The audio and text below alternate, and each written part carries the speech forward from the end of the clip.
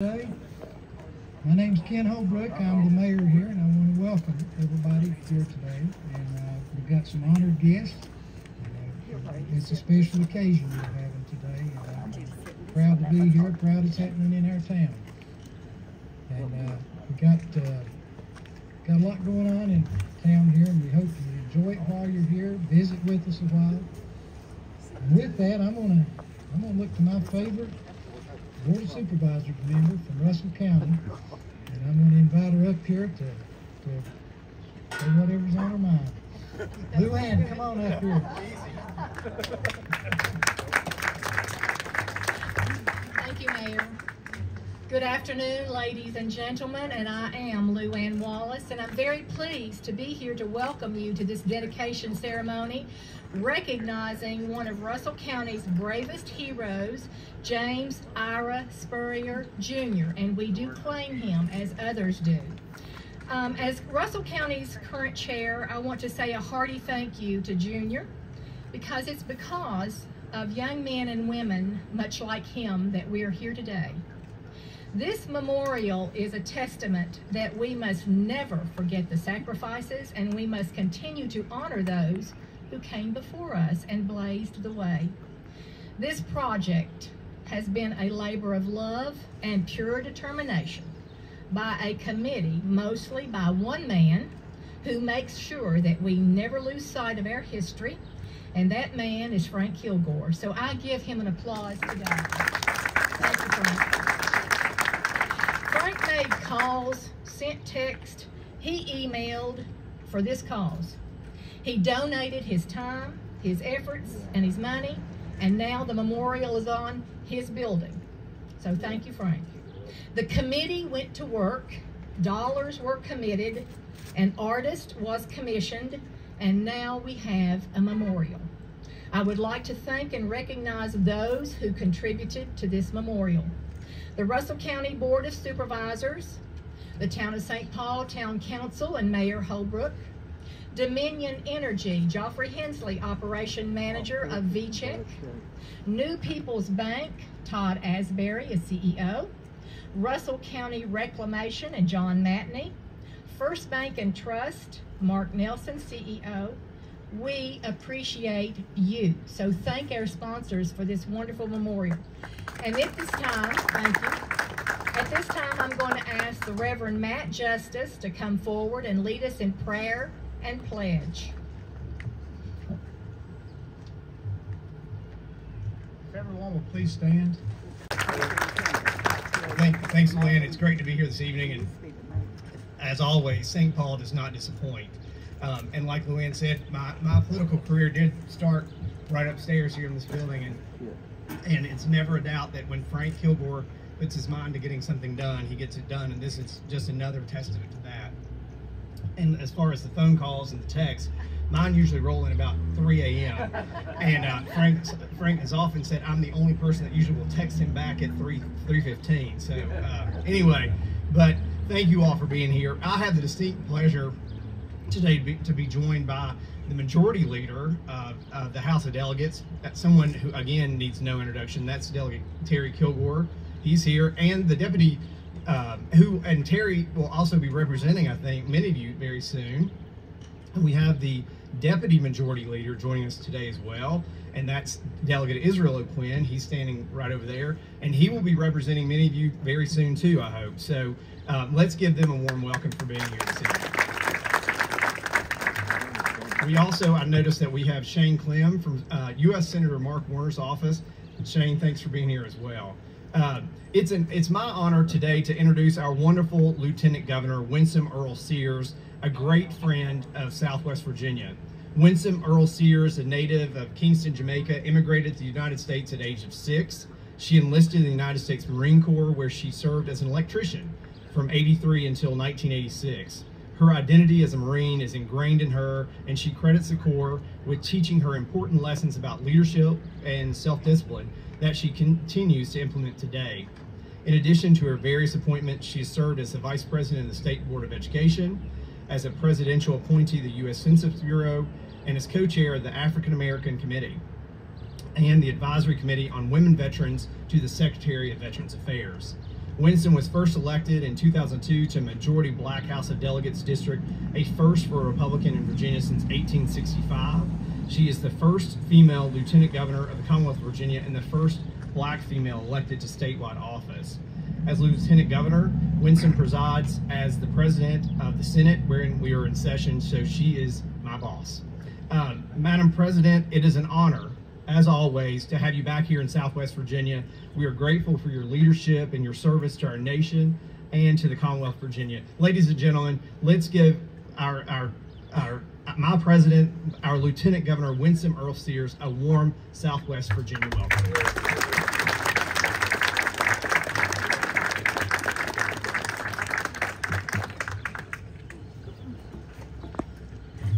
Good evening, everyone. I'm going to say that again. Good evening, everyone. Good evening. There you are. How good it is to be with you again this year. And for such an honor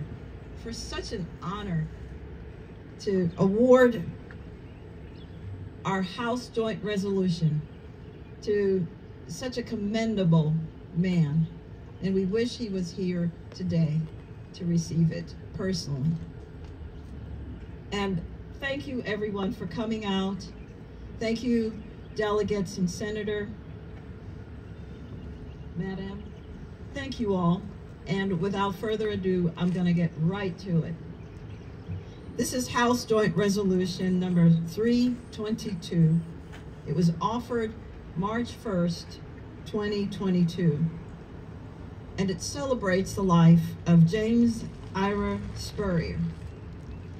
Whereas James Ira Spurrier Jr., also known as Junior Spurrier, a decorated veteran who served our nation during World War II and a distinguished Virginian who was born and raised in Castlewood in Russell County, died on February 25th, 1984, and whereas Junior Spurrier helped support his siblings and moved often while his family sought job opportunities during the Great Depression, and whereas Junior Spurrier joined many of the other young men of his generation in service to our nation during World War II and deployed to the Pacific Theater in 1942.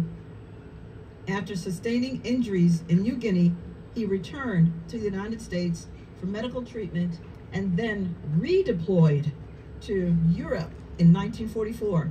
And whereas Junior Spurrier was assigned to Company G, the 134th Infantry Regiment, 35th Infantry Division, and became a messenger and scout after his promotion to Staff Sergeant. And whereas in 1944, September, Junior Spurrier earned the Distinguished Service Cross and Purple Heart for his heroic leadership during a one-man assault on a heavily fortified enemy position near Les Saint-Christophe, France.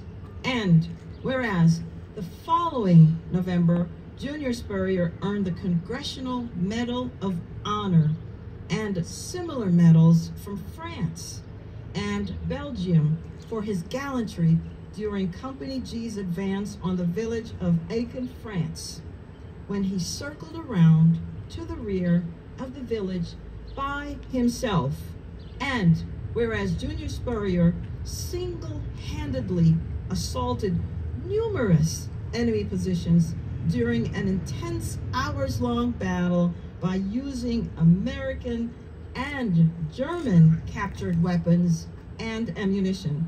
And whereas Junior Spurrier forced the enemy to retreat into a barn filled with hay and barrels of fuel, then set the barn on fire and killed or captured several Nazi soldiers and one officer. And whereas over the course of these two battles, Junior Spurrier accounted for 36 enemy casualties and 32 captured prisoners, earning the nickname Task Force Spurrier. And whereas Junior Spurrier has also been referred to the unofficial Sergeant York, A reference, of course, to another Appalachian warrior from the coal fields of Tennessee, Alvin C. York, who was himself one of the most decorated United States Army soldiers of World War I. And whereas Junior Spurrier was awarded almost the same number of prestigious United States Army medals as another distinguished hero of World War II, Audie Murphy, receiving only one Purple Heart less. And whereas Junior Spurrier returned to the Commonwealth and briefly played as pitcher of the Galax Leafs baseball team, then re-enlisted in the military and served during the Korean War. And whereas in later life, Junior Spurrier operated a radio and television repair business and subsequently retired to Eastern Tennessee. And whereas Junior Spurrier was laid to rest in Mount Home National Cemetery in Tennessee, and whereas Junior Spurrier is fondly remembered and greatly missed by nearest family members and friends,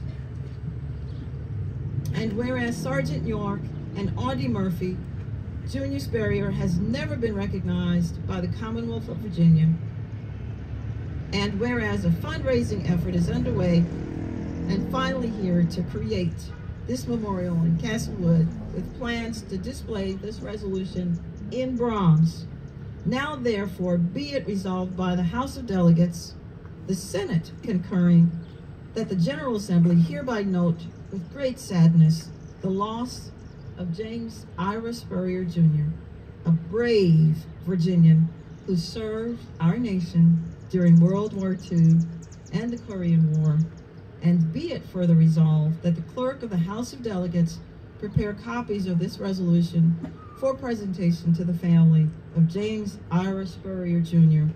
as an expression of the General Assembly's respect for his memory and to be placed at his memorial site in Castlewood on behalf of all Virginians and veterans.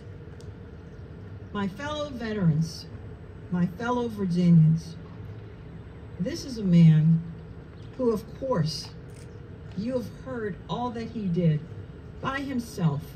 He was a one-man army.